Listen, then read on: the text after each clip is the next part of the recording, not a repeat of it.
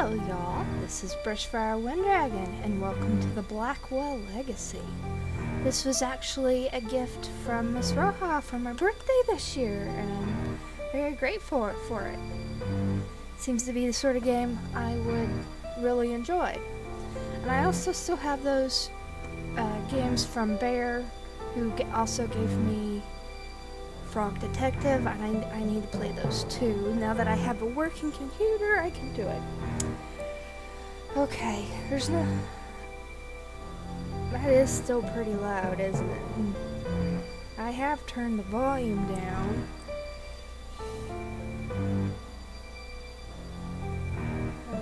I don't know if that helped you any or just me.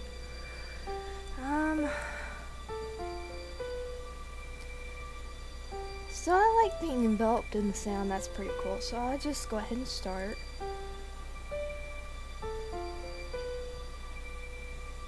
Would you like to activate in-game instructions? Is what I think it says because my recording bar is over it.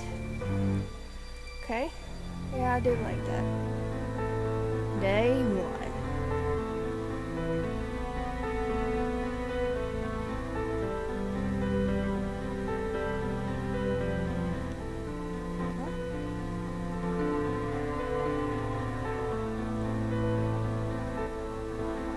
Well, that's not right.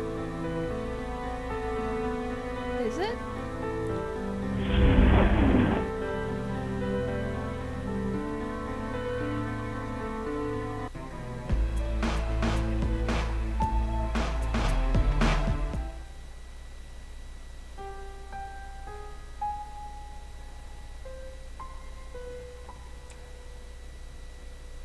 Well, that's not right at all. Okay, let's try again. Okay. In addition to on-screen instructions, you can view the instructions by clicking the help button on the options screen. Day 1.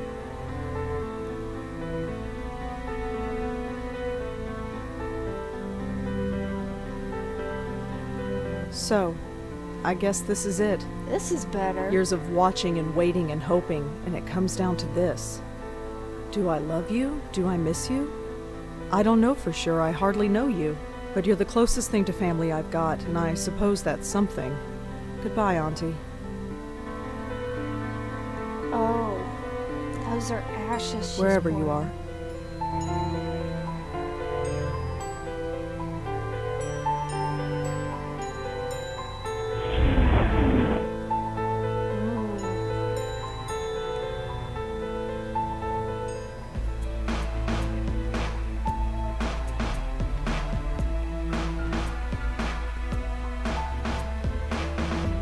Statue of Liberty.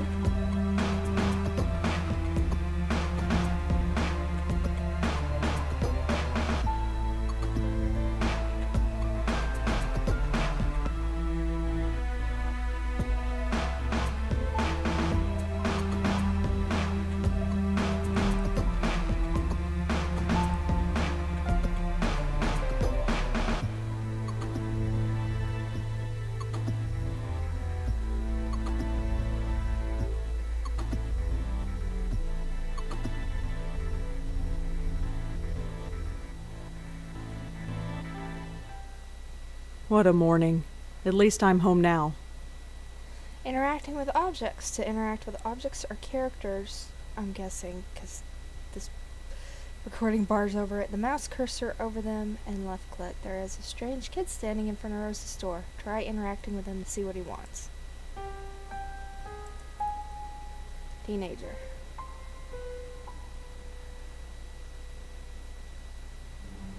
Hi there. Hi? So who are you visiting today?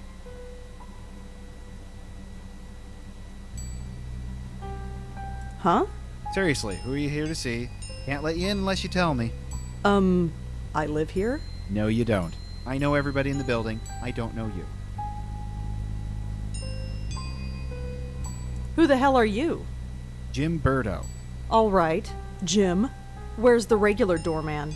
Geez, where have you been? He's on strike. He's what? Strike. All the building servicemen in the city are doing it. Union rules or something. I stepped in to help because I know everybody. How come nobody told me? Notices were posted all over the building. I put them up myself. If you lived here, you'd have seen them. Who pays attention to things like that? Well, that's not my problem. Really, I live here. Nice try. I know everyone in this building, and I don't know you. Sorry. I've lived here for 5 years. Then how come I've never seen you before? I have no idea. Doesn't matter. If you lived here, I'd know you. That's all there is to it. I don't like this guy. Listen, I really live here. 4th floor, number 4E. 4E. Isn't that apartment empty? No! I live there, and I want to go there. Thank you very much. Oh. Maybe you're telling the truth. He sees reason, thank God. You have any ID? A driver's license or something? Yes, I have a driver's license. It's upstairs. In my desk drawer. Crap. Come on, this is New York. Who actually drives?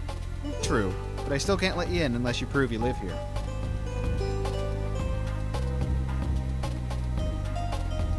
Okay, I have no ID, and you don't know me. What can I do to prove that I live here? Well, can anyone in the building vouch for you? I'm not sure. I mean, I don't really know anybody here. How long have you lived here again? Be quiet. Not all of us are social butterflies. Okay, whatever. Hey, what about Nishanti Sharma? He could vouch for you.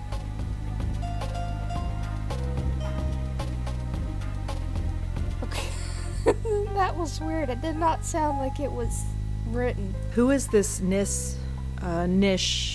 Nishanti Sharma. She lives in 4F. You know, right next door to 4E. You really don't get out much, do you? Your point? Nothing, but I'm sure she could vouch for you. Great, call her up. She's not here. Of course she isn't. So I gotta wait here all day for her. You might have to. Although, she usually goes to Washington Square Park in the morning. You could look for her there. Please, I've had a really tough morning. I need to get home. Sorry, lady. Rules are rules. I have my apartment key. Will that do? Sorry, no. That could be any key. Well, let's go upstairs and see if it works. And leave the door unattended? Can't do it. Sorry. So, let me get this straight. You want me to go all the way to the park to look for a woman who might be there, and if she recognizes me, then, and only then, I'll be granted the privilege of entering my own home? That's pretty much it, yeah. This is really stupid. I'm not the one who forgot my ID. How long is this strike going to last? I don't know. Could be a couple hours or a couple days, depending on whether they reach a settlement or not. I don't know the details. I'm not gonna threaten violence. I'm already mad at him. I'll be back. See you around. Oops. I made the mistake of not reading that, so I just got... How to open inventory in the Blackwell Legacy. Huh? Oh. Thanks, Google.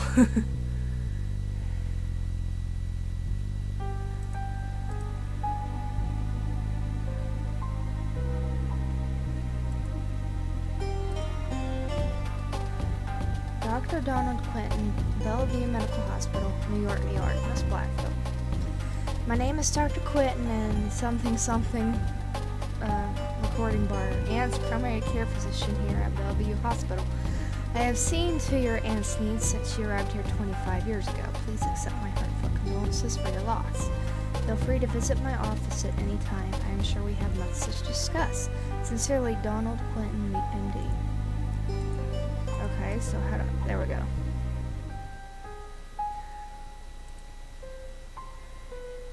And there's no option for the sound.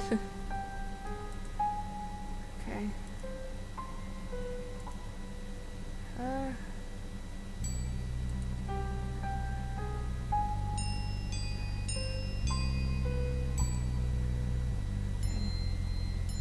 guess I get out this way.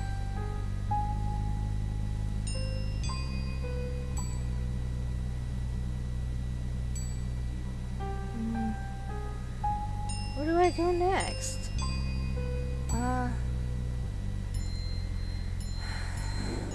Go to the hospital to at least calm down a bit. That's not good. Locked. Whatever's back there, I can't get to it. Okay. You need a key to open it. Alright, why is the power going out? I don't have anyone to call.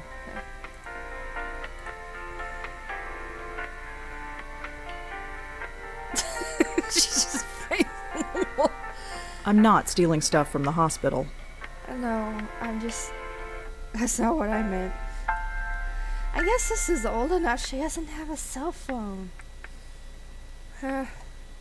I'm here to see Dr. Quentin. Uh-huh. Is he expecting you? I've got this letter right here. Okay, looks legit. Go right in. His name's on the door, you can't miss it. Thanks.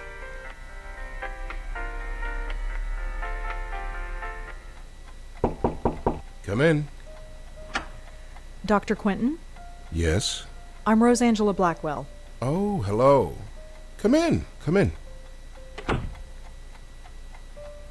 You got my letter, I trust? Yes, I did. Good, good. My condolences on the loss of your mother. Thanks, but she was my aunt, not my mother. Ah, quite right, quite right. So you wanted to talk to me about something? Yes, yes, I did. But before we go into that, how are you holding up?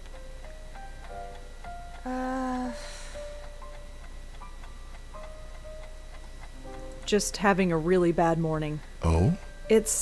I'll get over it. Just some stuff I have to deal with. You received the ashes? Yes, I scattered them this morning. I imagine you must miss her. To be honest, I'm not sure what to feel. It's not like I knew her, or even remember her from before. She's like a stranger. So why did you make it a point of visiting her all those years? She was the only family I had. I guess I felt an obligation, like I had to. And now that you don't have to? What do you want me to say? Auntie's dead, life goes on. So you'll just keep living, is that it? Yes. Keep writing your little book reviews in the paper, right? You know about those? It's hardly a secret. A number of the staff have read them, yes. I didn't think a West Village paper would interest anyone up here. I have to be honest, Miss Blackwell. The staff read them because they were more interested in you.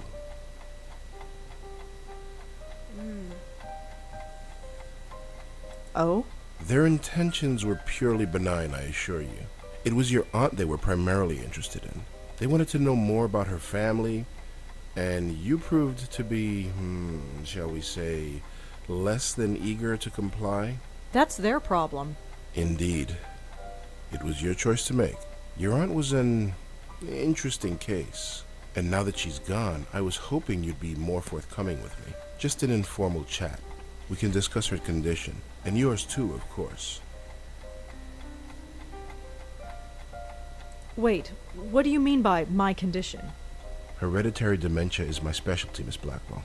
And in my opinion, there is significant cause for concern. Sorry, did you say hereditary? Yes, 2 generations. Your aunt and your grandmother before her. My grandmother? Yes, Patricia, I think her name was, right?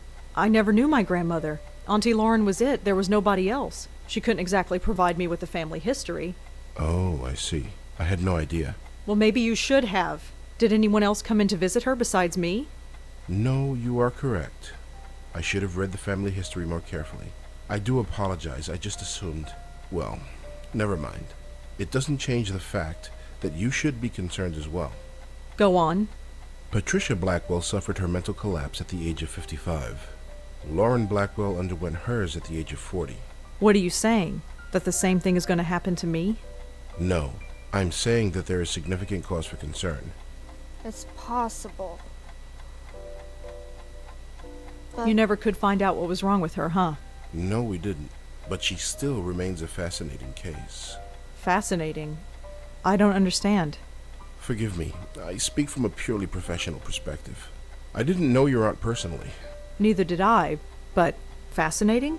It might come as a surprise to you, but yes. But she was practically catatonic. All she did was lie there for 20 years.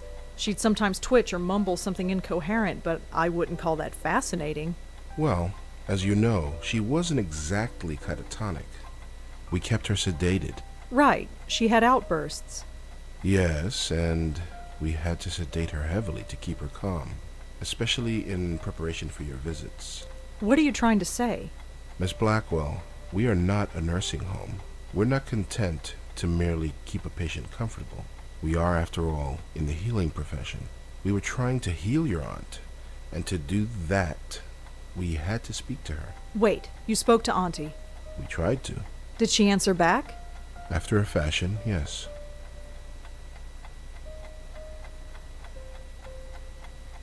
That just... If Auntie spoke, why wasn't I told?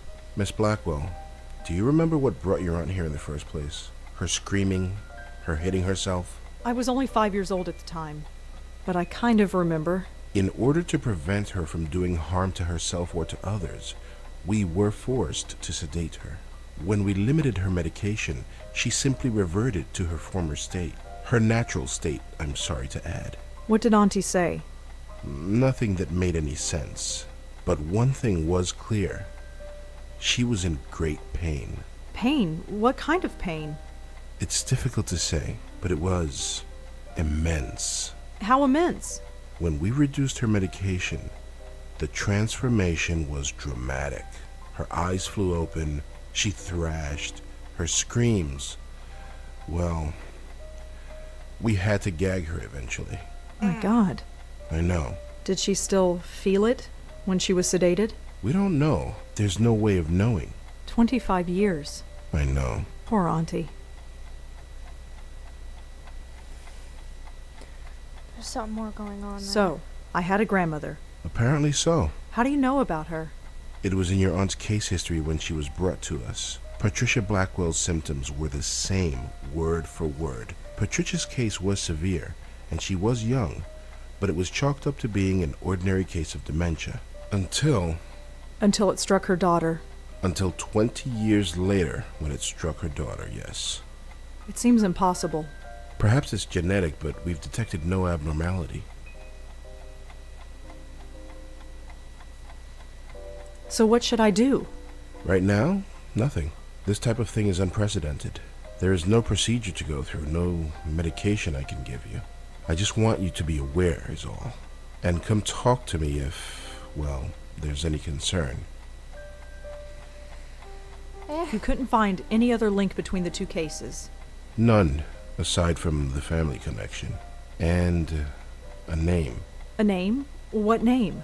The documentation we had on your grandmother is minimal, but there was one interesting item noted. During her more lucid moments, she uttered the name Joey. Your aunt, too, would cry out that name on occasion. Joey? Yes. Who's Joey? We've been wondering the same thing for 25 years. Man, this morning just went from bad to worse. Is there anything else you need to tell me before I go? Your aunt had some personal effects in storage. As the next of kin, you're the beneficiary. It's just a folder, some documents and so on. It's being sent to your address via messenger. Oh, well, thanks for that. It's no problem at all. Goodbye, Miss Blackwell. My schedule is fairly open now, so feel free to drop in anytime. I'm always happy to discuss my favorite patient. Sure. Favorite? And you know next to nothing about her.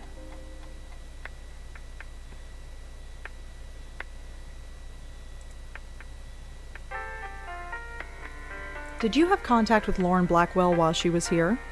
Nope. Doesn't ring a bell. She was in temporary care?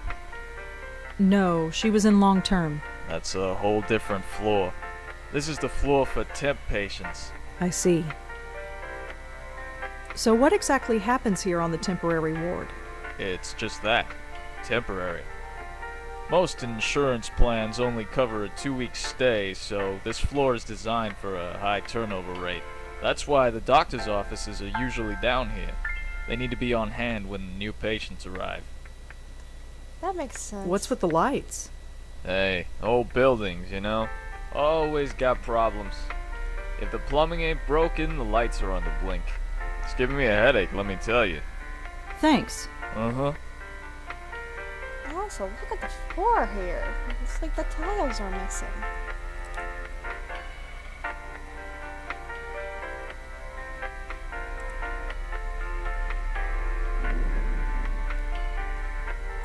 Let's go find Miss Sharma. Washington Square. It's been a while since I've been here. Still looks the same, I guess. Although the dog park is empty. I wonder why. You shouldn't go in the dog park.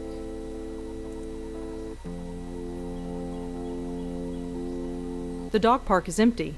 There's no reason to go in there. Okay. Please note, dog walking park is closed until further notice.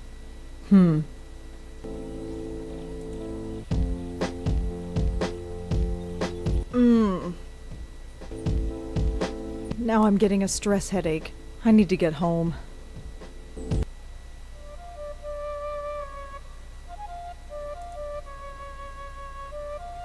Oh, puppy! I don't think so. No, you weren't going to... That's her. I recognize her from my building. Nishanti Sharma, was it? This is going to be awkward. Oh. Oh, it's an old-fashioned flip phone. Okay, I don't want to really bother her while she's playing music, but I don't think I have a choice. Excuse? I can't do it. I can't just barge up to her. Not in front of all those people. They're all staring.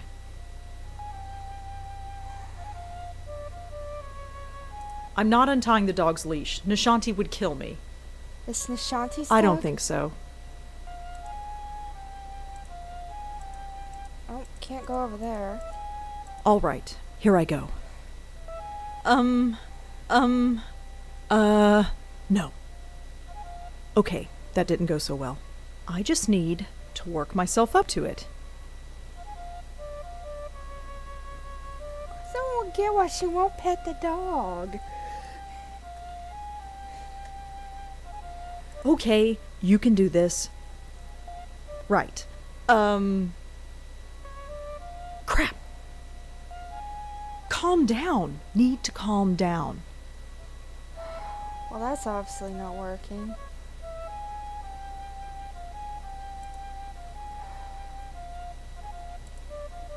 Right. This is it. Hi. Can I... Damn it. This is not working. I can't do this. I just can't. Huh. Well...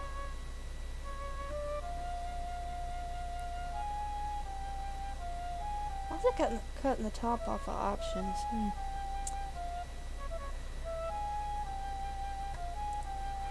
No. I can't do this. I just can't. I'll just have to wait until she's finished. Or, I don't know. I can't do this with all those people staring at me. I don't think so. I'm not untying the dog's leash. Nishanti would kill me.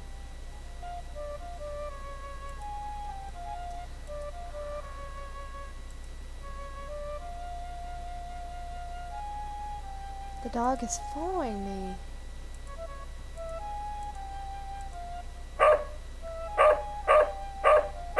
Oh, for heaven's sake. Don't worry, Moti. I'm coming. Oh. There, all better. I can't take you anywhere, can I? Oh, it's you. The lady next door. Yeah. Hi. Rhonda, isn't it? No. Rosangela. Well, Rosangela. I hope my friend here hasn't been giving you any trouble. That's a cute dog you've got. Isn't he just? Normally he behaves, but he seems to have taken a shine to you. Oh, great. Anyway, I don't think we've formally met. I'm Nishanti. Rosangela. So you said. Oh, right. Yes? I have a strange favor to ask. Go ahead and ask. What are neighbors for? You know that building servicemen strike? Yes. Jim Burdo is covering, isn't he? Yeah, that's the problem, see? He doesn't recognize me. Oh? Oh. So you need me to vouch for you? Yeah, I know this is pretty stupid. Don't worry about it. Moti is getting a little cranky anyway. Let's get you home. Thanks. She's so nice. What's going on, Modi? I don't think that's a stress Are you all headache, right? honey. I'm fine, I just need to get home. All right. Let's keep walking.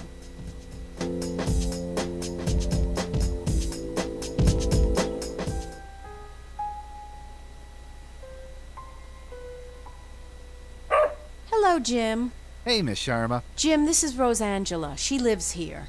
He does? Okay. Sorry about earlier. Had to be sure. Oh, it was no problem at all. Do you want anything else? Milk or orange juice, perhaps? Never mind. Just get out of my way. Well, here we are. Yes. Finally. That stupid kid. Well, perhaps. But try not to be so hard on him. We're all neighbors after all. Yeah, I guess. Looks like somebody's hungry. I'd best get this spoiled puppy fed. Feel free to drop in any time you want. That's unexpected, but she is really nice. Sure, maybe. No maybes. I know we New Yorkers don't usually talk to our neighbors, but who cares? The city can be a lonely place, especially when you live alone. I've got Moti. Who do you have?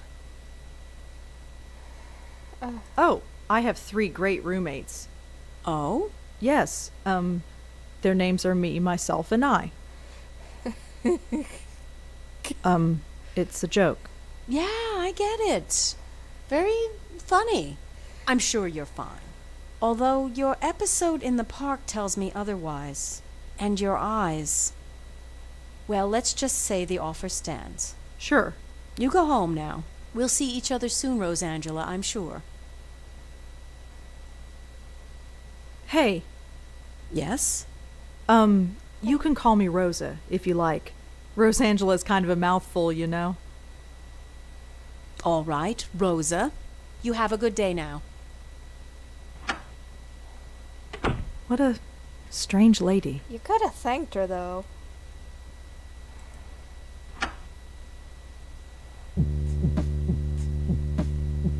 Home. Thank God. I've never been so happy to see a 500 square foot room in my life. I don't need to touch it. I know these plants are fake. I don't need to bother. I don't get reception anyway. That's not good. I'm not up for watching a movie. Besides, I've seen all of them a dozen times. Griff is fine where he is. Oh, his name is Griff. They're fine where they are. Okay. I am just feeling so uninspired today. Maybe tomorrow I'll feel up to it. But today, it's just not happening. I know that feeling. Phone call. Okay. Hello? Rosangelina, hi. Hi, Bob. Thanks so much for submitting your last review on time. For once. Yeah. I've got a little assignment for you today. Assignment? Human interest, Blackwell. Suicide. College girl named Joanne Sherman. That's awful, but... You know the Brittany house, the NYU dorm? Yes, but... Speak to some people on her floor. Get a word in with the roommate. Listen. Speak to the RA too, and hey, see if you can score a picture of the girl. But I don't do that stuff. I write book reviews. Versatility. Time to get out of your comfort zone. Jeremy's over at City Hall covering that strike, so you are it. Get cracking. I hate him so much. Is freelancing for that stupid paper even worth it? Well, I guess it keeps me writing, but... Oh, whatever. I'll just go over there and get it done. It's not like I don't have enough death in my life right now. Maybe this isn't a bad thing. It's like being a real reporter. Sort of. My old notepad should come in handy for this. Oh.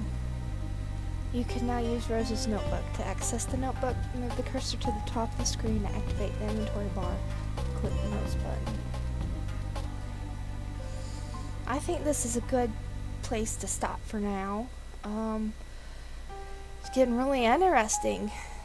And I think I know which direction it's heading in. It's pretty good so far. And she's a writer too, like me. Although I haven't been able to get a job anywhere.